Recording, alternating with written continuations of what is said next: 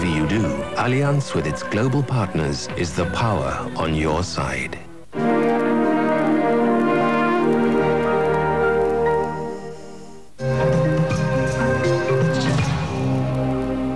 Welcome back.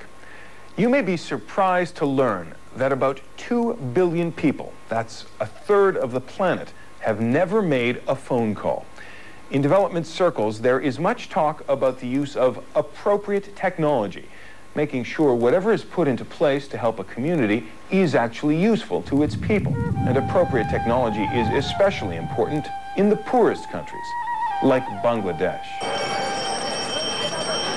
On the streets of Bangladesh, the bicycle rickshaws far outnumber the motor vehicles. Everywhere you look in busy villages like this, there's evidence of how this nation copes with having one of the densest populations in the world. Buses packed so full that it's common to see riders on top. Subsistence farmers working their plots of land with primitive tools. In a place like this, novel approaches to development are more than welcome. Well, the Grameen Bank started off experimenting with giving loans to the poor people. At that time, the idea was that the bank cannot lend money to the poor people because they are not creditworthy.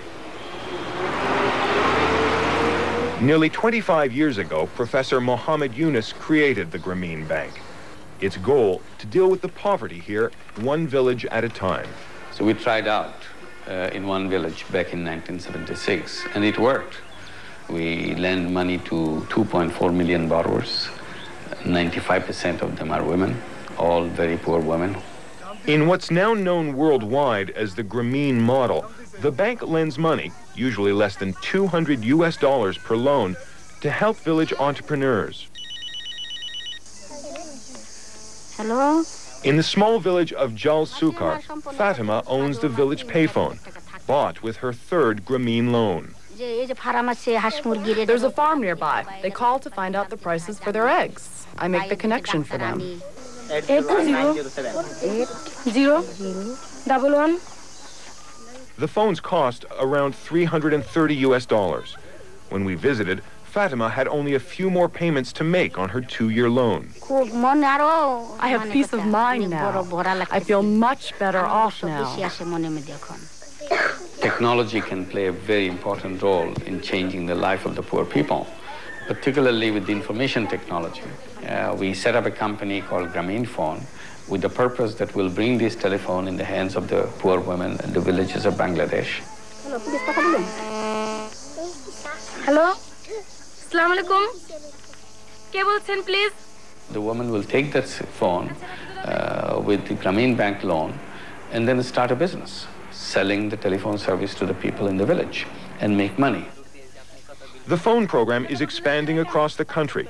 The bank expects a total of 68,000 women like Fatima will be village telephone operators.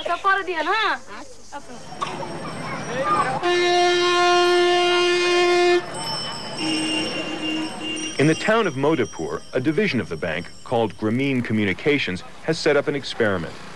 This village computer and internet project gives people their first hands-on encounter with a computer. From kindergarten lessons on CD-ROM to adult software classes. Tarek Alam is the project's director. We have many courses. One is a computer fundamental, and also we have a programming course. The project also introduced the people here to electronic mail. Through the email service, a lot of villagers, they are mailing to their relatives very low cost. Sending or receiving an email costs less than 27 US cents. Much cheaper than a phone call, even less than postage, and faster and more reliable. This woman told us she used to spend more than $30 US a month to call her husband who works in Kuwait. That's more than a month's salary for the average family here. Perhaps you are doing well. The older man, he has a son who is doing PhD program in UK. He came to our office just to mail to his son and say when he will come back and how is he We didn't do anything with him. We just told him that you have an email facility here, you can email and you can contact. In my living life. He said, okay, I will try first.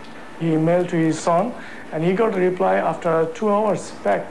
And he says, very interesting and at a very low cost. Hoping your good health. My work has convinced me that all people are basically very smart. You don't have to spend a minute when they see something is useful. They pick it up very quickly. All kinds of superstitions, all kinds of ignorance melt away the moment they see this is something useful. For many in Bangladesh, the dot-com craze of the West seems a world away. But Tarek hopes farmers here will use the internet too. One plan is to put local pineapple growers in direct contact with the wholesalers in Dhaka, the capital city. Right now, farmers must sell their goods to middlemen. টাকা বেশি কে পাচ্ছে ব্যাপারী বেশি টাকা লাভ করেন আপনারা বেশি টাকা লাভ করেন দালাল শ্রেণী দালাল করতে পারে বেশি টাকা কত মৌজা কত I show them on the list of the wholesaler information আপনাদের কোনো উপকার আসতে পারে when they see it they say okay very good because we have the information so maybe next time we can directly contact with them. Once you can bring internet, you open up the door of the village to the whole world. So village becomes part of the world. And when the village goes global, says Professor Yunus, there's no more need for the middleman. If you can connect the ultimate consumer with the original producer, you cut off everything. And instead of you, the producer, getting the bare backbone, you get a reasonable return. And consumer is happy, you are happy.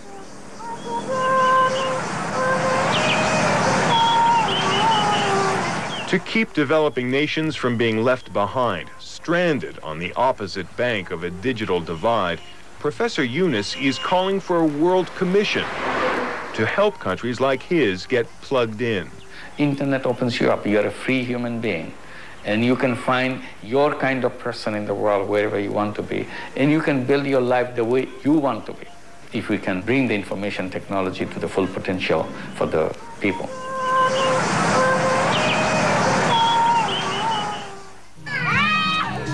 Coming up, a hole in the wall gives these kids a window to the World Wide Web. We'll show you what they find when we visit their virtual village in a moment.